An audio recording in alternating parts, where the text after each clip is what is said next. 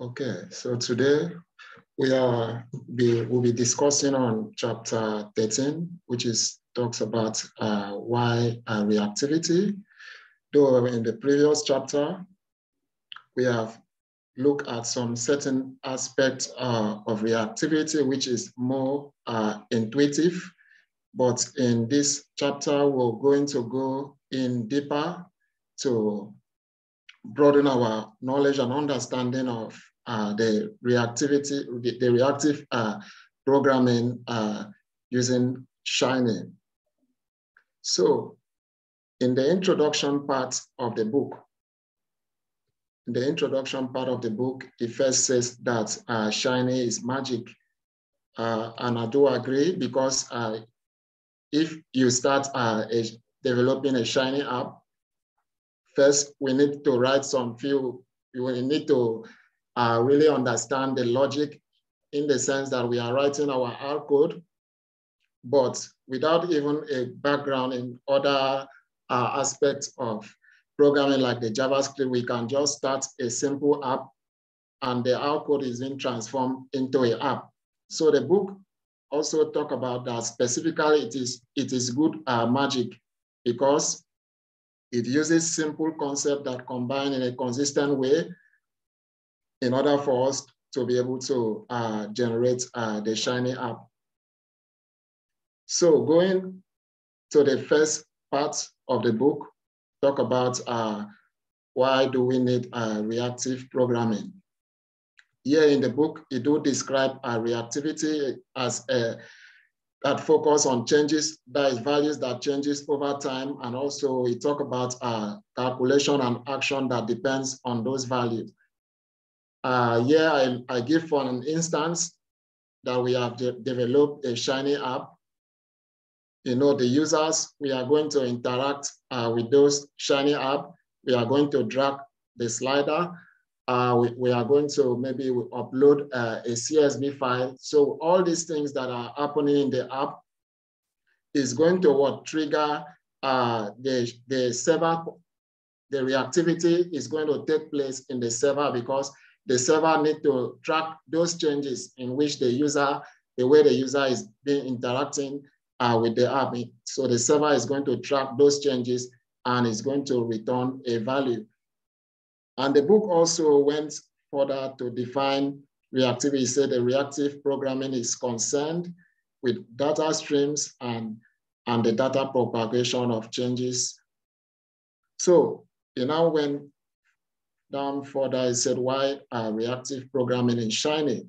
Here we see that mshiny applications are interactive. Just as I said earlier, the user need to interact with the app. They need to supply inputs to the server section. We are going to see how this input, in which as the user is interacting with the app, we are going to see how the server is going to react to those inputs and give us a return value. The book also went further to say that needs something dynamic, unlike most R code. Yes, we do agree mshiny app is dynamic because it deals with value, because we can have value that changes over time, unlike our normal basic R code, in which we need to just run the script, which is more in order for us to see the return value. While in mshiny, the difference is that as we are making changes, so mshiny is going to react based on those changes we are giving it to render it. Then we get the return value from the app. The book also said that once input and output to stay in sync while minimizing computation. Outputs and reactive expression change if and only if their input change.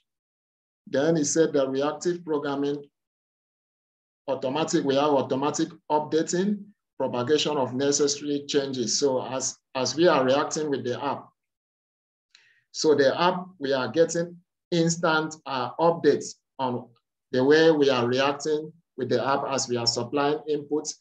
We are going to have instant updates because the server is going to track those changes and is going to update, and we get the return value from the app. I don't know if there are any questions so that I can just stop before going to the next section.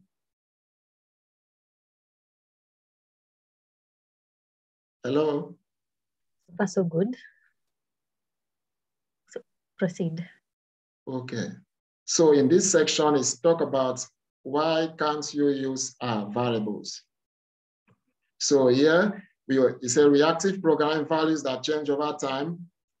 So here we create a simple, in this demo, we create a value which is temp C.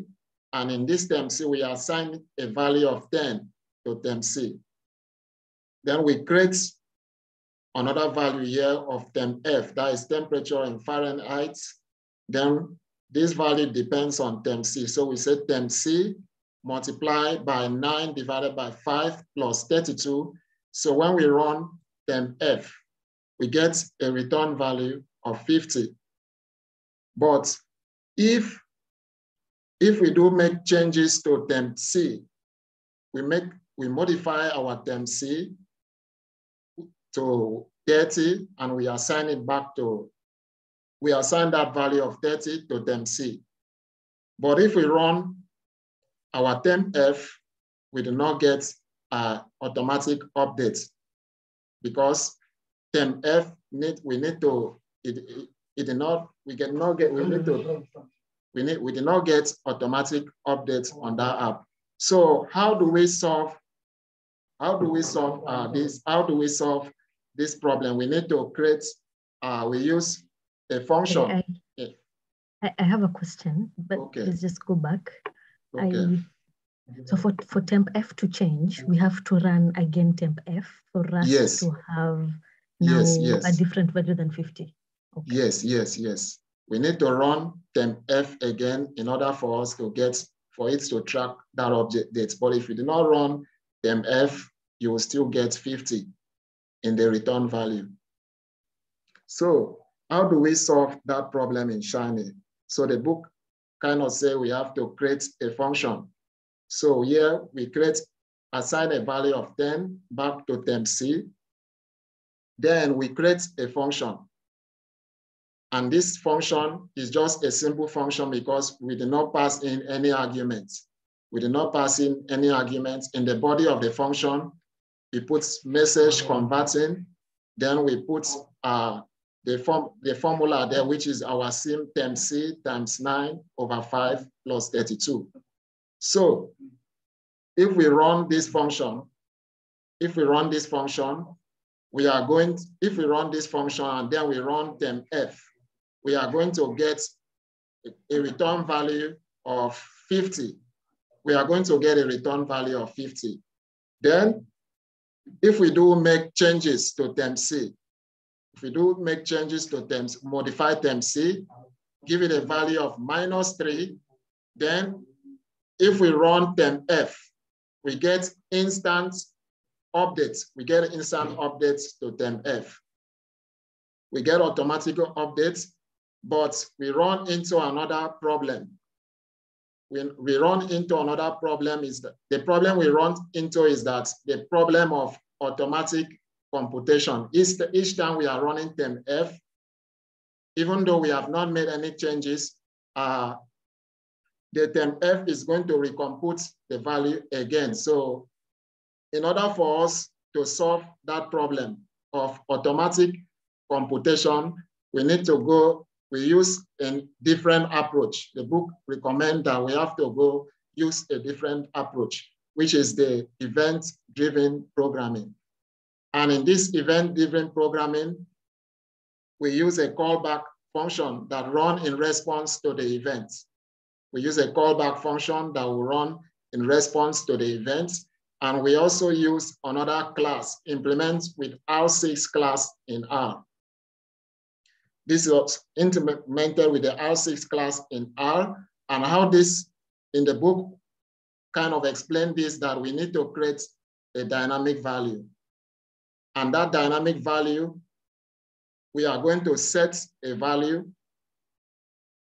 Then we also, on every update to that value, the callback function is going to make sure that we track those changes. And in the example in which they give here in the book, they have temp C, they use the dynamic value, then they assess $ a new, assign this to temp C, then here they use temp C, then they say on update, which is also a function of the value. Then here, they are using the 2 arrow sign, which is, I think, in our discussion this week in the advanced R, that is when I discovered this is the super assignment operator, in which we can use to pick this value one level up in the environment. So what this line is going to do is that it's going to pick this value and take it one level up, that is to temp C. It's going to make sure it tracks every changes we are making to temp C. We are taking this value and move it one level up, such that if we set temp C $set, we set a value of 10. This is going to make sure that this function captures that changes we are making. So if we set temp C $set, we set it to 10, then if we run temp F, we are going to get a return value of 50. But if we update that value, we set temp C $set, we set it, we update it to, we put it as -3, and we run temp F again. It's going to track that changes automatically and give us the return value. So now, for what we are also encounter in this section is that what I understand about this section is that with this section, we have been able to solve the problem of automatic computation, but we run into another problem, the problem in which that we do not know which value is depending on which. So that the problem of dependency, we run into a new problem, which is the problem of dependency. So what's the book kind of advice for us to solve, because we do not know which value is depending on which. So in order for us to solve that problem, we need to go into the next section, which talk about the reactive programming. And it said, reactive programming combines features of... Okay. Yes, I have a question. So it's a bit general. Please scroll up. Okay, I should go back to the last slide. Yes. So this the dynamic value, the event. No. It's down. Yes, event-driven programming. Yes, this particular function. So I'm looking at a case where I have a variable in a column and these values are changing. So let's say the column itself, the data is being updated on a daily basis, and I want to very simple is I have it convert from uppercase to lowercase, just a function that can actually do that. Can this be a good approach where that column is changing each and every time? So I read such a function. Does that make sense? I think so, but that one is, the value, that column you are talking about string. Yes, so let's say it's a string and I've written a function that will convert if the string is in capital letters and I want it to be in small letters. And this particular column is changing, it keeps on updating, like new data will be coming in. Will such a function make sense to have? I doubt, because this one is only receiving numeric inputs. I doubt if this function will do that. I doubt. No, because this is where we are setting a value. And whatever value I set here is going to replace this value. And this temp C is going to make sure, because here we are using 2 arrow, that is the super assignment operation. Whatever value I pass here it's going to make sure that temp C track that value. And when we run temp F will return the value. It's going to make sure that this computation will take place and it's going to return this. Yeah, I realize that this function is dealing with numeric values, but my question is, I rewrite this function, and Ren, please, you can jump in and help me in my question. So I have the line temp C, dynamic value $new. So that exists, but then the function below is different. So the function that I will write is a function that will convert the string which is in uppercase into lowercase. So my question is, that column keeps on updating itself. So will this just the temp C and the temp C $sign on update make sense to have? Yes. Jen, what do you think? You could wrap that in a reactive, yes. So what Lucy's referring to is if she's got a data input for the value of a named variable, in this case, temp C, but we can call it whatever we want. Because you've wrapped that in a reactive expression, when you update that value, it's going to call on that function, which would update and or place it in another named variable. So in this case, it'd be tempf. So the actual function itself, we're calling it value, but it's the on update is actually the trigger. So because you're updating that value, and I know we're using these named variables temp C and tempf, but let's just say that temp C gets updated, you can wrap that in a reactive call so that it calls on tempf, uses that update, and then pushes out that new value. In your case, it's string. So you've got your uppercase, lowercase, mixed case string. You pass it into the function. Because it's a reactive, it will call on the actual function update and then push out that new value. Reactive is special in the case of Shiny though.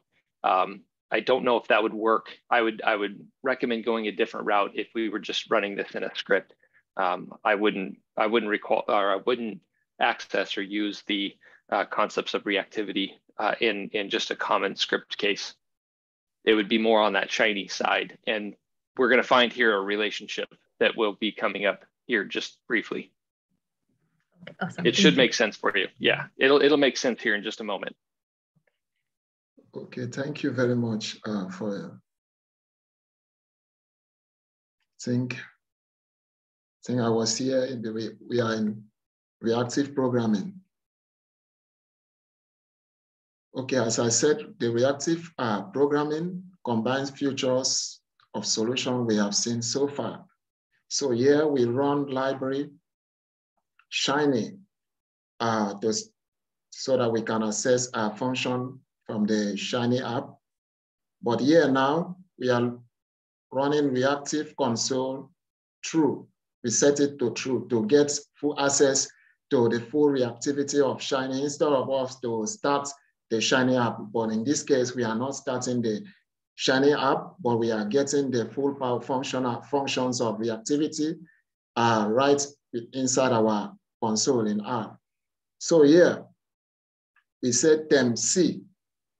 Temp C, we use a reactive value, we set and we pass in a value of 10 to create a reactive value. And that value, we assign it to temp C. So when we run temp C, it returns a value of 10, which is what we assign. So if we set temp C to set a new value of 20, if you run temp C, we get the return value. So the book also said that we can use a reactive expression. We can use a reactive expression where we have temp F, we use a reactive, we call our temp C times 9 over 5 plus 32. So when we run temp F, it will get instant computation and a return value, which is 68. So if we set our term C again to -10 and we run term F, it recomputes the Shiny app. Our app is going to recompute and give us a return value. But if our term C, our initial term C, if there is no changes, if we have not made any change and we run term F, the app is not going to recompute, but rather is going to what? Catch our previous value in which we have, is going to catch that previous value and return it, which is 14, because we are not seeing any converting again in the app. Rather, it's going to return the previous value. But if term C, if we have made any changes to term C, the app is going to run recompute and give us a return value. So the book kind of explained its key concept of reactive expression, that the reactive expression only does work, that is lazy because it only does work when it is being called. And also the second part is that it is catch, because it said the last result only does work on first call. So if the last result, we have not seen any changes on the last result, then if we run the term F, it's going to catch the previous value and return that. But if we have modified term C, then the app is going to recompute and give us back a return value. And I can also say the reactive expression, we only run the reactive expression for its, we do not need it for any side effects. We run it, it has no side effects.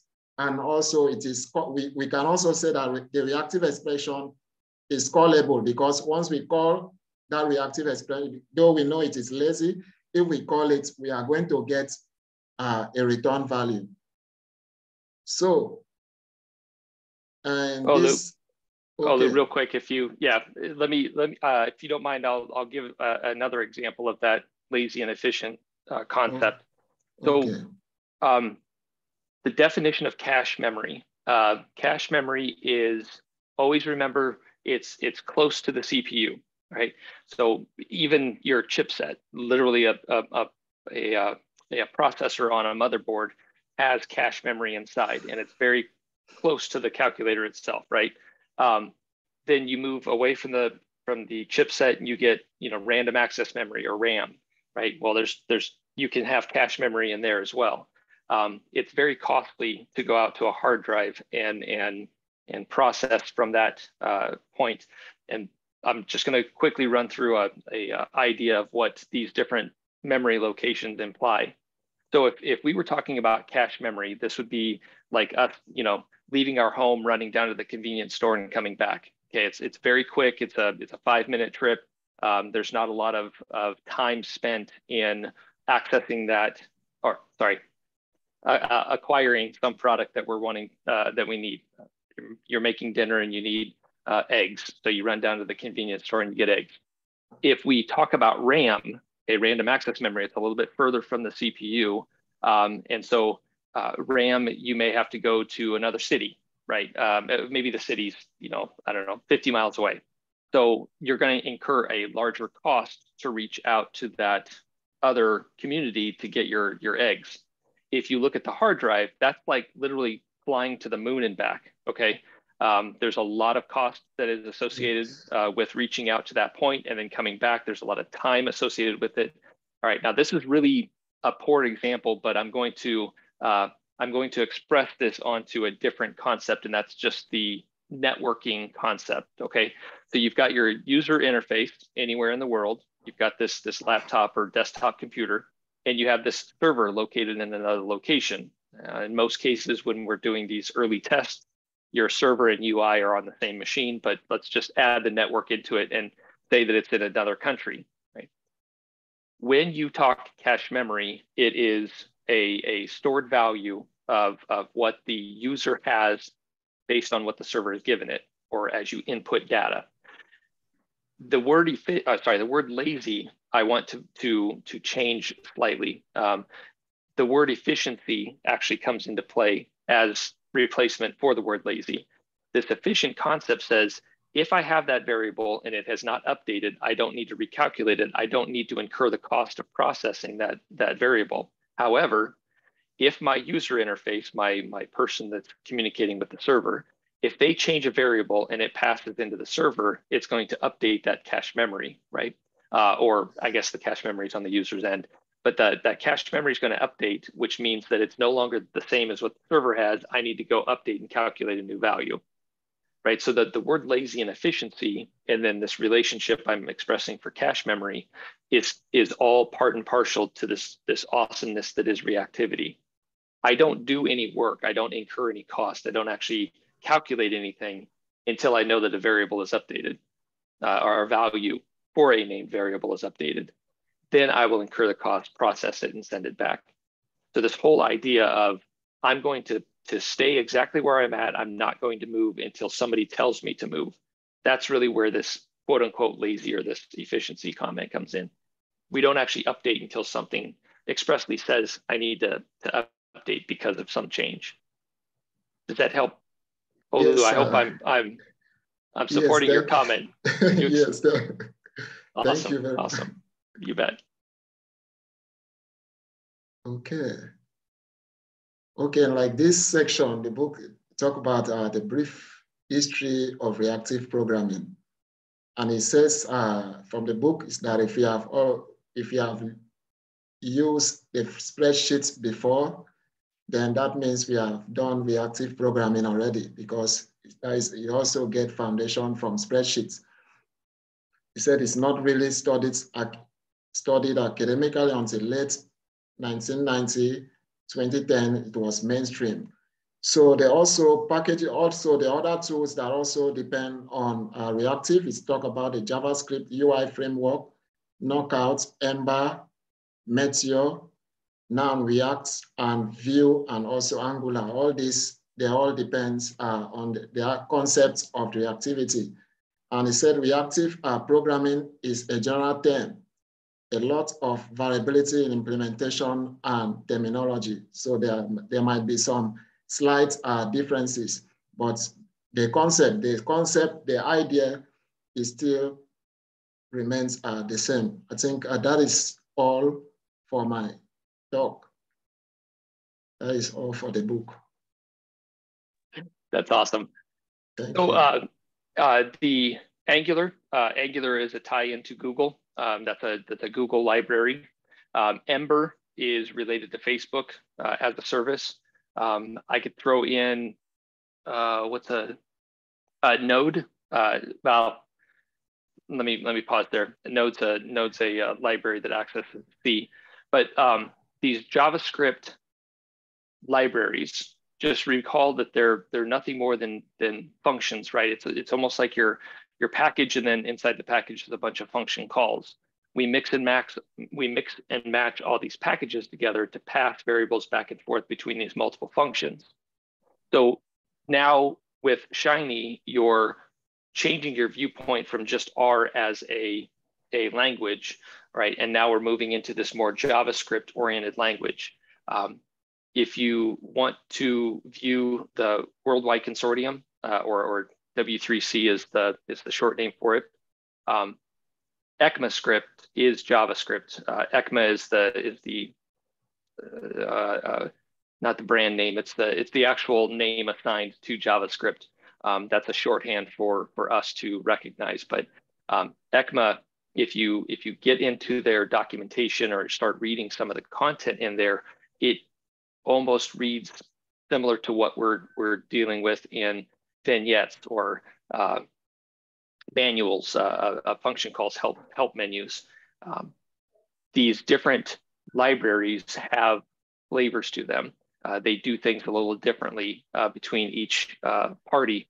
And so depending on how you want to access that library or what kind of efficiency you're wanting to pull from that library, you have those selections. If you didn't know, if you didn't realize, and I'm not trying to wow anybody here, but RStudio as a IDE, integrated development environment, when you load RStudio on your computer, it's not actually a program, or not necessarily a program. It's actually built on Chromium. So the RStudio as a IDE is actually a web page. It's a web browser that you're interacting with. And that kind of blew my mind.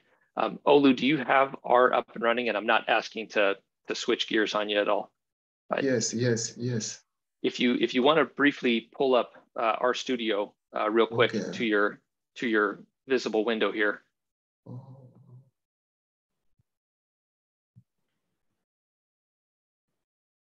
Okay. Now, from this particular page, right, this is all very familiar to us. Everything that we see here is we're comfortable with. Hit just anywhere on your screen. Hit the key command F12. I believe F12 enters developer mode. Command F12 is not coming up. Try function F12. Let me double check on my end that I'm giving you the right command here. There we go. Sorry, waiting for RStudio to start on my end. For me, it's function F12, but it may be different on a Windows computer as well. F12 is usually developer mode in a browser. Most common browsers have some level of developer mode built into it. And what I was hoping to do is take your particular screen and then enter the underwebbing of this service. Command F12 is not bringing out the developer mode. Yeah. It's not on mine either. Okay, try this then. So put your cursor at like temp F, maybe line 119 on your script, and then just right click and ask to inspect. Okay. Inspect element, there we go. Yes. Now what'll happen is another browser will open or another window will open. And what you're gonna see here is just a bunch of JavaScript or HTML. Let me share the screen so that. You bet.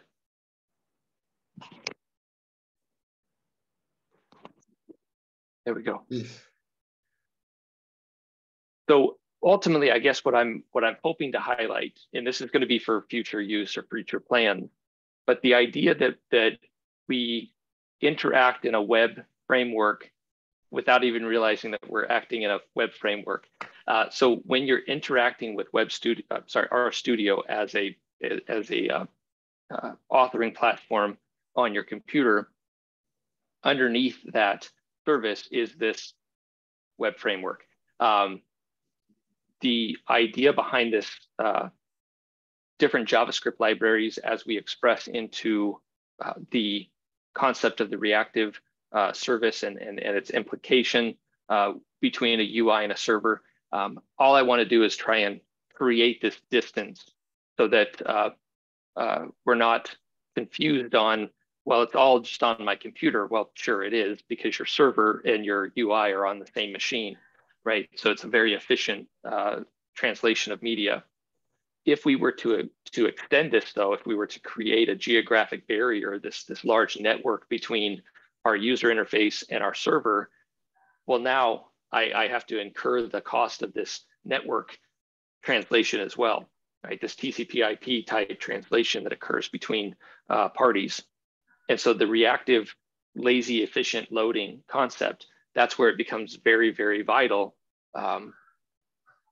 We may have thousands, tens of thousands of people accessing our Shiny app, right? The server itself, and all of the various threads that everyone is requesting from that.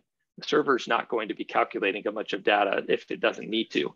It's only when somebody expressly asks for an update, then the server will send that back. And that's that reactive stance that it's taking. I won't do anything until I'm expressly told to, then I will pass the information to you. Okay. Does that help? Yes. Don't get lost in here. There's other books that cover not so much just RStudio as an IDE, but this concept of JavaScript and its language relationship. It's always based on the server and the UI, and that's just web development in general. I think there is a book club on that, JavaScript for R. Yep, Russ Hyde is facilitating that book at the moment. I think we're on chapter 9, chapter 10. I signed up for one of the upcoming chapters. I'll be covering that topic soon. Okay. Check this, I think. You can just close this window. You're not going to do any harm to anything. Okay, I think that's all. Okay, thank you, Oyedele and Ryan, for the awesome contribution. There's always something new that you can learn aside from the chapter itself. So yeah, we'll meet next week for chapter 14. Brendan had registered for it. Hopefully he'll still take it, lead the discussion, but if not, of course, Ryan and I will always discuss who will lead the discussion. Yes, Ryan. Brendan is in our packaging book club, and he's in the midst of transition at the moment. So okay. I haven't heard from him. He popped into our Wednesday call, but I know there's some activity on his part that he's dealing with. So he should be around next week, but I'll send him a note to confirm. Okay, thank you. Okay, thank you. Okay, I wish Ren a good morning, and Oyedele and I wish you a good afternoon. Okay, bye. See you next week. Bye.